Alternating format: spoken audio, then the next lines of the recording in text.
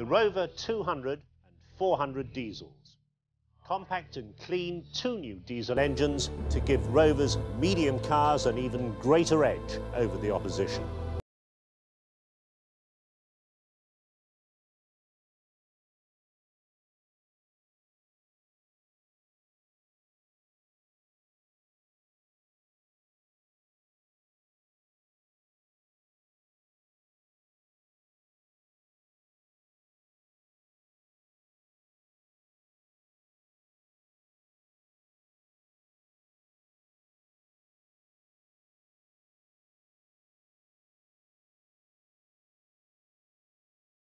The objective of this programme is to provide an insight to stripping, rebuilding and servicing these new engines. Now, rather than giving you a blow-by-blow account of the procedures, we'll be concentrating on its new features, and particularly where these demand new skills from you. So, if you're unfamiliar with diesel engines, well, watch the Service Insight Diesel Introduction programme. And don't forget the Rover 825 and MDI diesel engines have already been covered on video. Now, this booklet provides a hard copy of the procedures we're about to cover, and it's packed full of facts and figures, hints and tips. Don't forget to complete the quiz and fill in the answer sheet. Now, before we start work on the engine itself, let's just take a look at how it sits under the bonnet of a new Rover 200. And at the same time, I'll introduce you to some of the basic servicing jobs you'll need to get to grips with during the early life of the engine.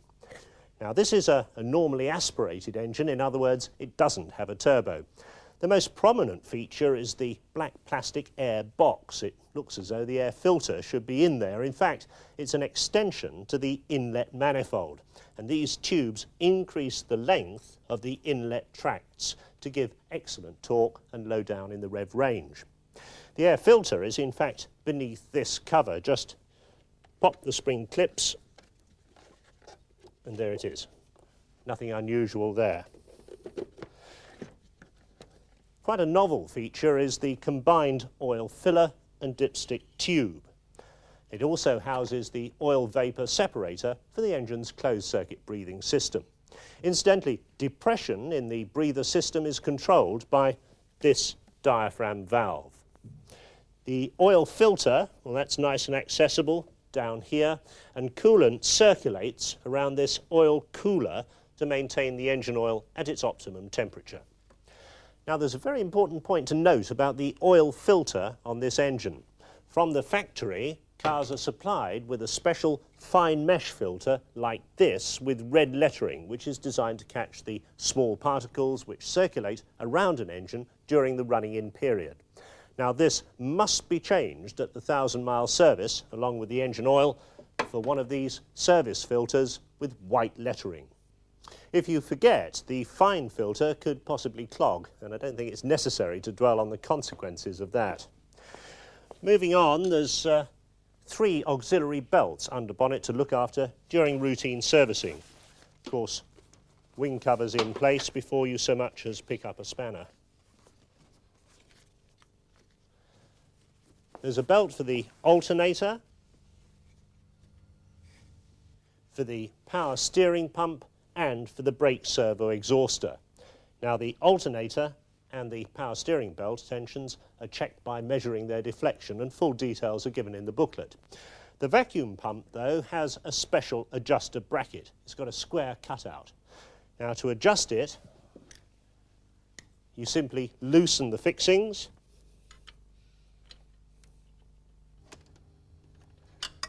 and then place a dial-type torque wrench in the cutout and apply the correct torque.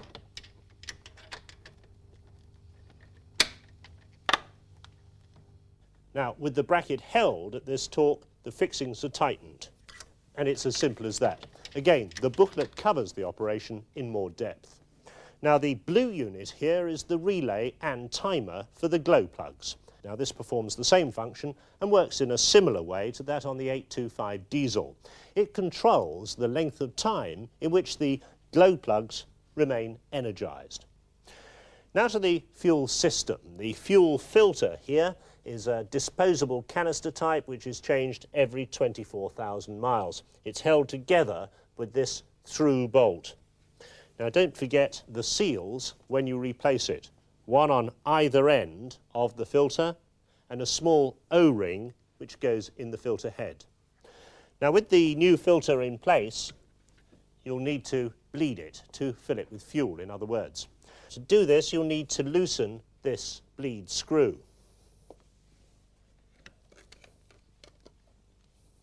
Attach your bleed tube, a little reservoir, push the priming plunger until bubble-free diesel appears.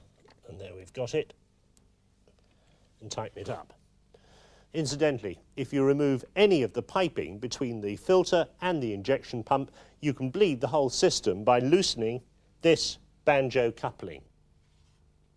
Now there's another bleed screw at the base of the filter unit. Every 12,000 miles you need to open the screw and bleed off any water that may have entered the system. The injection pump, well, that's much different in appearance to the Bosch pump used on other Rover diesels. This is the Lucas CAV injection pump. However, it performs exactly the same function. It increases fuel pressure and distributes this fuel to 4 mechanical injectors in the correct firing order. Now, inside the pump is a complex array of pistons, valves and regulators which ensure the correct amount of fuel is delivered to the engine to suit all speeds and loads. Remember, a diesel injection pump has more to do than just control the volume of fuel delivered. It must also perform the function of an ignition system and control the timing of each injection, advanced for high speeds and retarded for low. You'll probably recognise this as the stop solenoid. It cuts off the supply of fuel to the injectors when the ignition's turned off. This is new though. This is the stop lever, and it can be used to stop the engine from under the bonnet. Fast idle is controlled by this whackstat in the thermostat housing. Now when the engine is cold, the whackstat operates an idle lever through this cable and raises engine speed for smooth cold running. Right, basic tuning adjustments, one of the most important routine servicing jobs. First of all, attach a piece of reflective tape, if you will, Bob, to the crank pulley, and that enables you to measure engine speed with an optical tachometer. Don't try and use the car's rev counter, it's not really accurate enough for tuning. Now, as with any engine, you'll need to warm it up to normal operating temperature, and the cooling fan must have cut in at least once before you start. Now, with the engine running, check for a clearance of between 0.5 and 1 millimetre between the cable nipple and the idle lever. But this injection pump has an anti-stall system which brings the engine speed down slowly when the throttle is released. It's important to set this system before making any adjustments to the idle speed. First, you place a 3 millimetre shim between the throttle lever and its stop screw. A 118 thou tappet shim does the job nicely. Next, push the stop lever far enough to fit a 3 millimetre drill shank in this hole. Now adjust the engine speed through the throttle stop screw.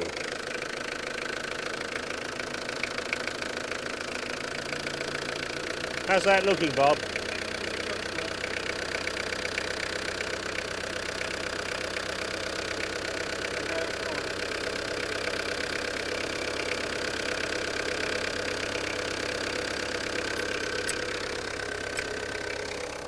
When you've done that, open the throttle and release it sharply.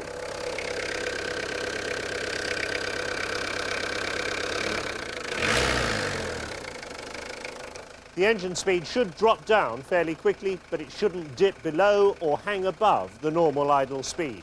And if you still have problems, you can fine-tune the system by turning the throttle stop screw. Refer to the booklet. Now, only when you're entirely happy with the performance of the anti-stall system should you proceed with setting the normal idle speed. This is the idle speed screw here, so you need to loosen the lock nut and turn the screw to achieve the correct idle speed.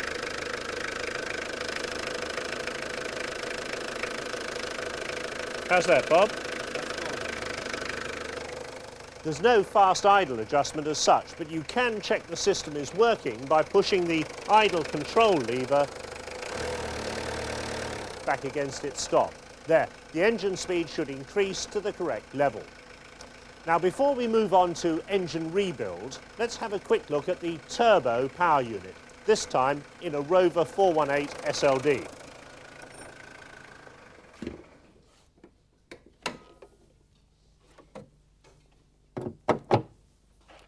Now, although the turbo unit is well over 100 cc's smaller than the normally aspirated unit, it develops over 20% more power. Most of this extra power comes from the turbocharger. Inside this housing is a turbine and an impeller. Now, this is the turbine. It's spun round by exhaust gas from the engine, and it drives the impeller here. Now, the impeller acts like a small pump, and it forces air up into the engine. Typically, it'll blow at around about 13 pounds per square inch. Now, one of the drawbacks of turbochargers has been that although they force more air into the engine and hence give a lot more brake horsepower, they also heat up the air as they compress the charge. Now, that reduces the density of the air, and hence it's less efficient than it might otherwise be. The solution is simple and effective. We cool the air down before it enters the engine. So boosted air from the turbocharger is directed to this intercooler. As it passes through the matrix, the temperature of the air is reduced by some 60 degrees C, and this cooled air is then fed back up to the engine and the inlet manifold. Right, another difference, no oil cooler beneath the filter on turbo engines. To cope with the additional heat from the turbo, an external oil cooler is used, and this is positioned to the right of the radiator underneath the headlamp here. The fuel injection pump on turbo engines is also slightly different. Now, if I pull the hoses out of the way, you can see more clearly. This small unit here fine-tunes the amount of fuel delivered in response to turbo boost pressure. It receives a boost pressure signal through this pipe here. Now, beside it is a unit which increases injection advance when the engine is cold. A signal from this micro switch turns the unit off when the engine warms up, and injection timing is returned to normal. In essence, though, the basic service adjustments on this turbo engine are the same as the non-turbo unit. Only the actual tuning figures differ. Right, the only thing I haven't mentioned is the timing belt, and there was a reason for that. If the vehicle is used under normal driving, it's not a taxi, for instance, then there's no reason to even look at it during routine servicing, and that's for the life of the engine. So that just about covers the underbonnet layout and basic servicing procedures of the new Rover 200 and the 400 series diesels. Now let's take a look at how the engines are put together. One important thing to remember about working on new engines, particularly during the post-launch period, is that no major work can be carried out without prior approval from either Network Services or the Service Action Desk.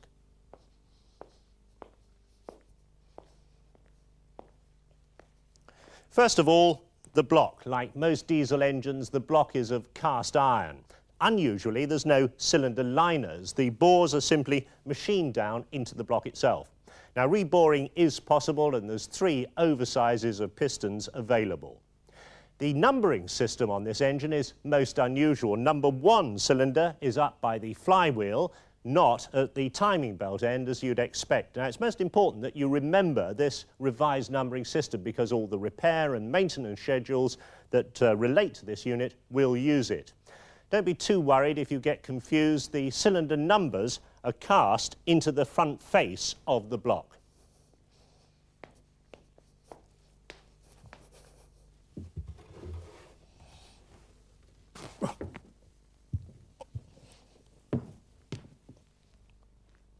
long way down there. The turbo engine has oil jets which cool the underside of each piston crown. Now, crankshaft end float is controlled by selective thrust washers at number 2 main bearing. Those in the block have lugs to prevent rotation. Now, the thrust bearings on turbo engines have additional lugs which mate up with cutouts in the cap. The crankshaft runs in 5 main bearings, and the shells in the cylinder block have oilways cut in them. And don't forget there's a difference between the crankshafts in the turbo and non-turbo units. The non-turbo ones have 8 balance weights, those in the turbo engine have only 4. And don't forget both crankshafts can be reground. The main bearing caps, well, they're pretty conventional, but remember, number 5 cap is at the timing belt end. Plenty of oil on the crankshaft journals when you're rebuilding. Fit all the caps except number 1 and make sure they're the right way round. And don't forget those thrust washers on number 2. OK, well, that's a look at the main features of the engine. Let's have a closer look at a rebuild.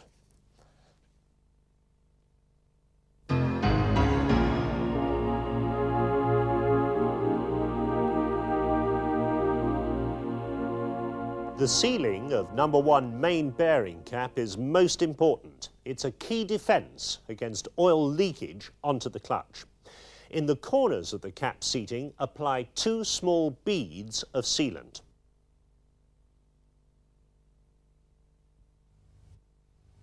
Now, the cap has 2 rubber seals and a special tool is used to prevent damage to these seals as the cap's fitted.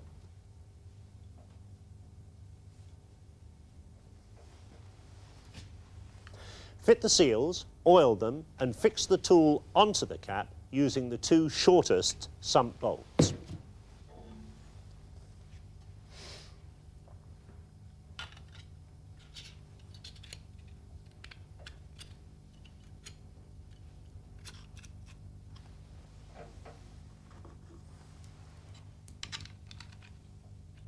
Coat the plastic shims on the tool with oil and carefully fit the cap, working it in at an angle.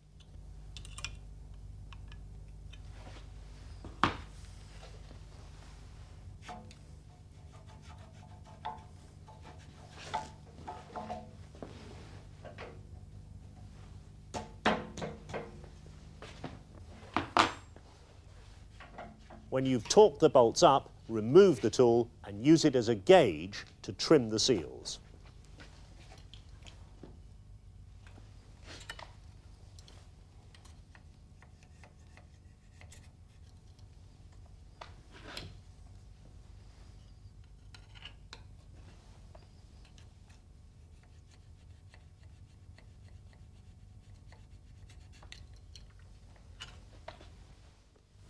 The crankshaft rear oil seal is drifted in using this special tool.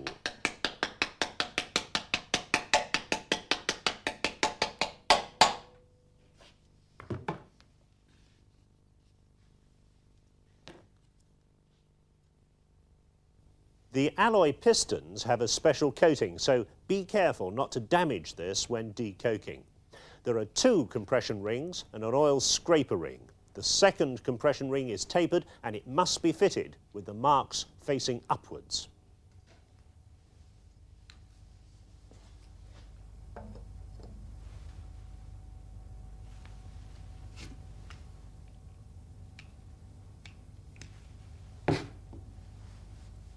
The gudgeon pin is fully floating. Again, use plenty of oil and assemble the conrod to the piston with the bearing featherway on the same side as the piston crown recess.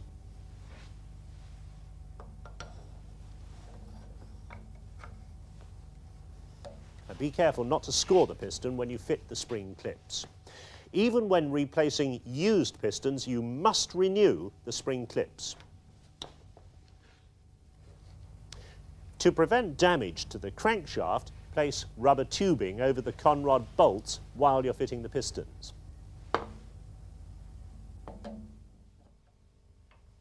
The featherway on the cap must be on the same side as that on the connecting rod.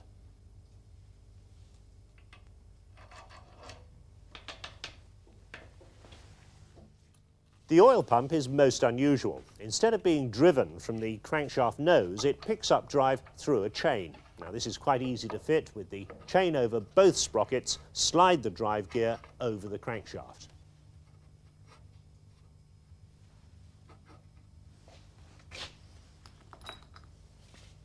The bolt over the pump outlet is special. It acts as a dowel to locate the pump. The oil pump sprocket is keyed to the crankshaft, and the key is quite a loose fit, so make sure it doesn't drop out. On turbo engines, there's an L-shaped spacer beneath the pump, and the pump also has higher gearing to give additional output for the turbo bearings and the piston oil jets.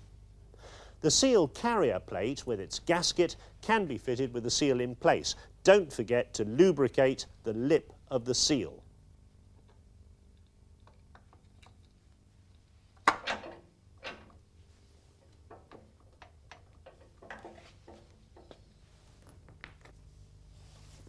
The sump gasket must be renewed each time, and the two shortest bolts must be fitted over number 1 main bearing cap. That's the bottom end of the engine, just about complete. Now before we look into cylinder head overhaul, let's see how we go about selecting the correct cylinder head gasket. These head gaskets have 2 sets of notches. 2 notches near the centre identify this as a gasket for a turbocharged engine. The non-turbo gasket has no notches in this position. Both types of gasket are identified for thickness by another set of notches in the corner. Both turbo and normally aspirated engines use an overhead camshaft alloy cylinder head. The cylinder head is fully serviceable. Head face machining, valve seat resurfacing or replacement, and valve guide replacement are all possible. Check the cylinder head for bow in the normal way. The maximum permissible bow is 0.07 millimeters, but make sure the camshaft bearing clearances are checked before you consider any expensive machining work. Although resurfaced head should be marked with an R, it's always a good idea to make a check on the head thickness. Remember, the valve head depth below the cylinder head face is a critical dimension on diesel engines. Always check the valve head stand down after cylinder head resurfacing or whenever the valve seats have been dressed. The camshaft is held in place with 3 caps. The centre cap controls end float. Now don't forget, this engine is numbered backwards. Lay the camshaft in position with the keyway pointing upwards and apply small beads of RTV to seal the end bearing caps.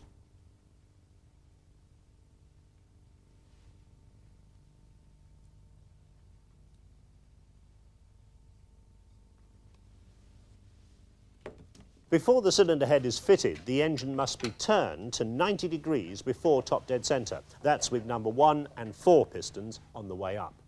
Now this is a safeguard against the pistons clashing the valves before the timing belt's fitted.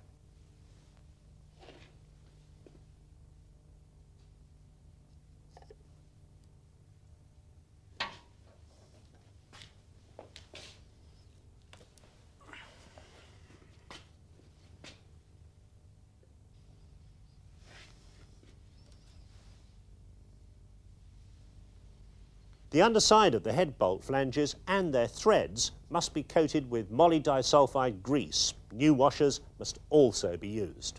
There's nothing really unusual about the cylinder head tightening sequence. The now familiar torque plus angle method is used and no further tightening of the head is necessary. A seating torque of 30 Newton meters is first applied to every bolt working in sequence.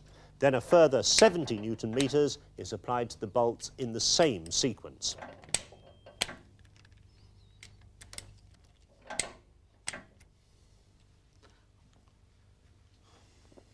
And finally, the bolts are turned through 120 degrees.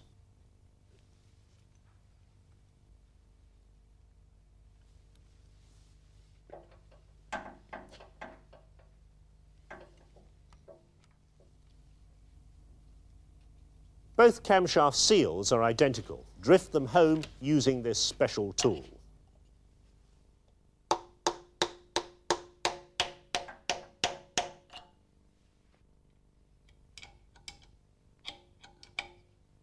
The fuel injection pump can now be fitted loosely on its mountings.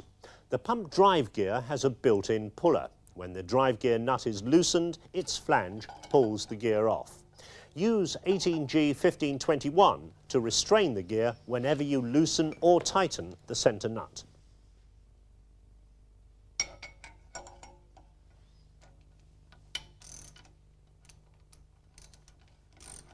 Before the belt is fitted, the engine must be set and locked with number 4 cylinder firing at TDC. A timing pin locates in a hole in the flywheel. Two 8mm bolts are fitted through holes in the pump gear, and a single 8mm bolt is fitted through the camshaft timing gear. Now, these bolts in the timing gears must only be fitted hand tight.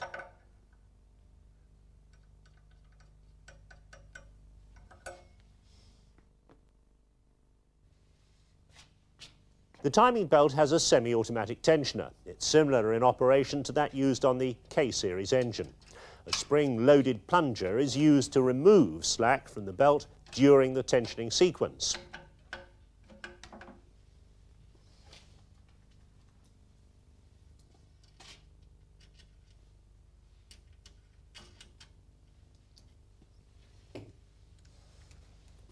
Turn the tensioner anti-clockwise using a 3/8 drive and nip the bolt up.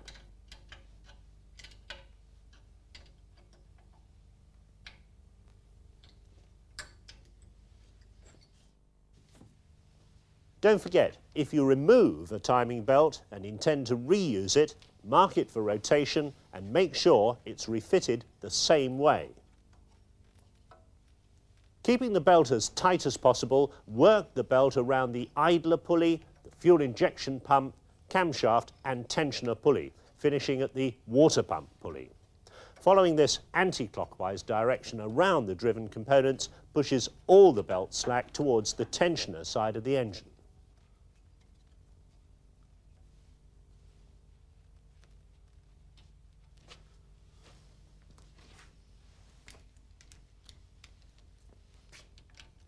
Remove the timing pin from the flywheel and the bolts from both timing gears and then slacken off the tensioner fixings and retighten them.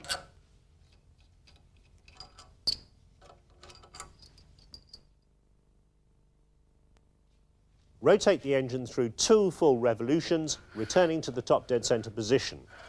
Turning the engine like this pushes every bit of slack towards the tensioner. The tensioner fixings are then loosened and finally tightened to the correct torque. And that's it. All being well, you won't have to touch the belt again.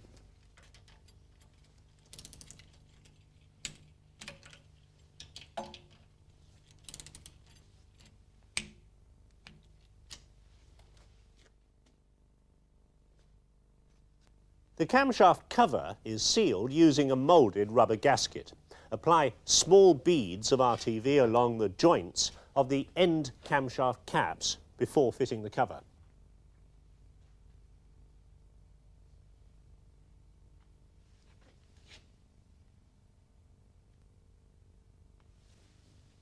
Make sure the cover is sitting centrally before tightening the screws. The next job to do is set the fuel injection pump timing. This pump is timed with the crankshaft, pump and camshaft gears locked up in the number 4 cylinder top dead centre position. Swing the pump away from the engine to its fully retarded position and remove the timing plug. Insert the timing rod into the pump. Now, the basis of the timing check on this pump is a measurement of the distance between where the rod sits naturally and its final position when it's pushed right into the pump. And we need to fit a dial gauge for that.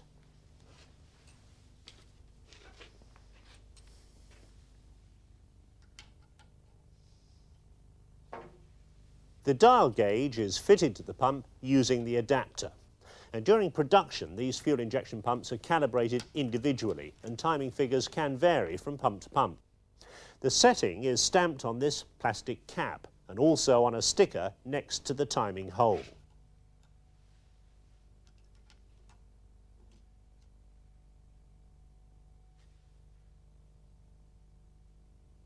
push the rod down into the pump until it bottoms out. Holding the rod in this position, preload the gauge by 2 mm. Clamp it in position and zero the dial. Let the rod rise slowly, counting the number of revolutions as you go. With the pump fully retarded, the dial will stop short of the reading. Make up the difference by moving the pump towards the engine.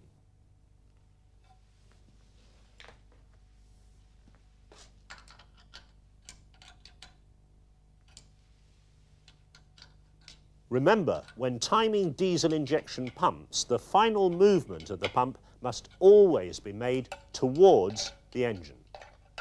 Now tighten the pump fixings and recheck the reading.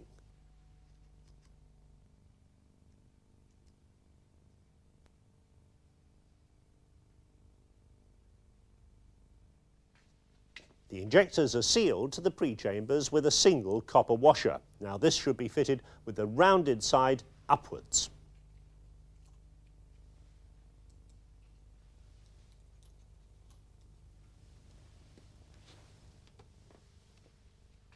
Taking care not to damage the injector pintle, fit the injectors and tighten them to the correct torque. You'll need a long reach 27mm socket.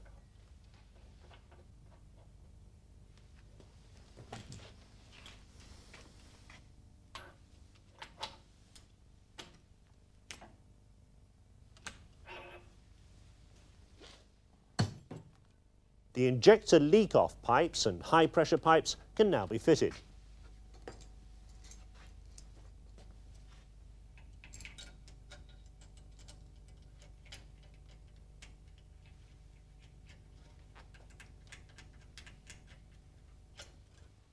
Remember, use 2 spanners when tightening the unions at the pump, or you'll damage the delivery valves. The flywheel bolts are patch-locked and they mustn't be reused. This tool is available to centralise the clutch plate while the cover is fitted. The clutch is cable-operated with automatic free-play adjustment.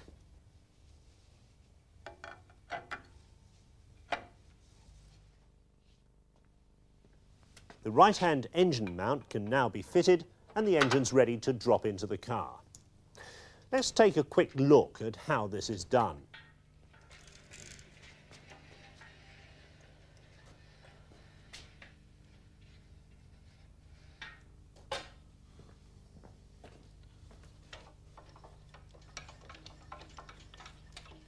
First, the engine must be tilted, gearbox down, at quite an acute angle.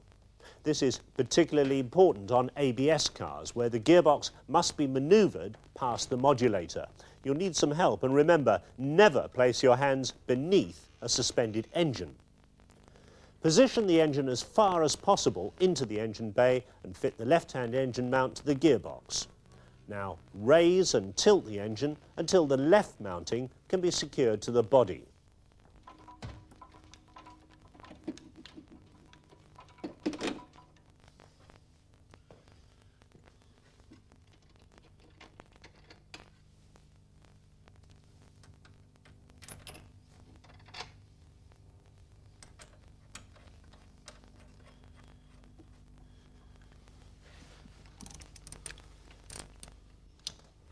The engine will now drop quite easily onto the right engine mounting.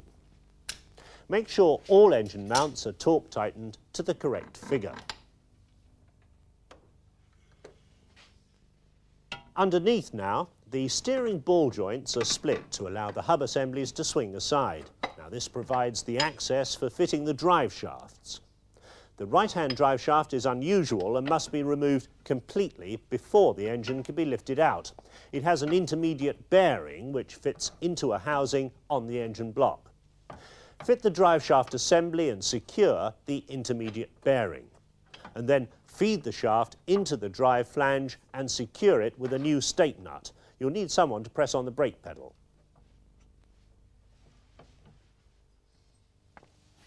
The left-hand drive shaft is a much shorter one-piece assembly, which can be left in the drive flange when the engine's removed. The brake hose bracket must be unscrewed to allow extra movement from the hub. A single bolt through the rear engine mount and that's the engine secured.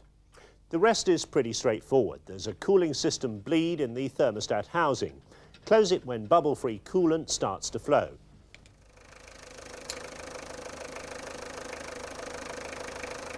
Now when you've finished, warm the engine to normal operating temperature and set that fast idle cable with a 0.5 to 1mm gap at the screw. Set the anti-stall system and the idle speed as before. And don't forget to make a final check on coolant level after the engine's cooled down. Now before we round the program up, let's take another look at the most important points to remember when servicing and overhauling these new engines. We've seen the special running-in oil filter.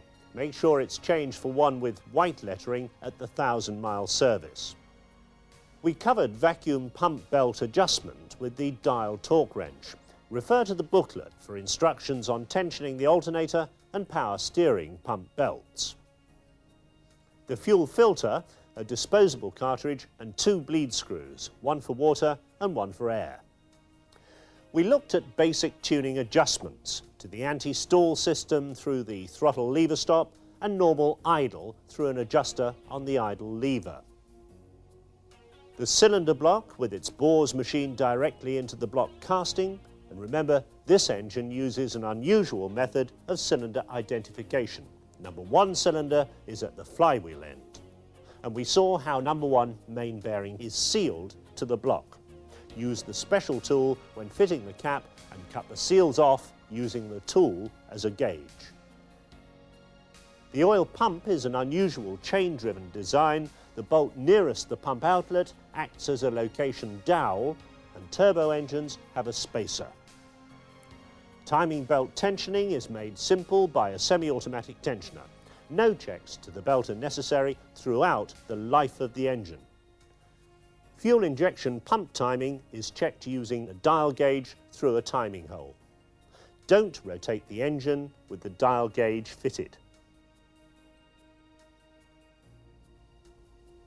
Finally, do make sure you get a chance to read the booklet. It's packed full of useful information. Complete the quiz and send your answer sheets to Correspondence Course Administration. Well, there you are, 4 new models designed for service, class-beating fuel economy and Rover refinement. The new Rover 200 and 400 series diesels.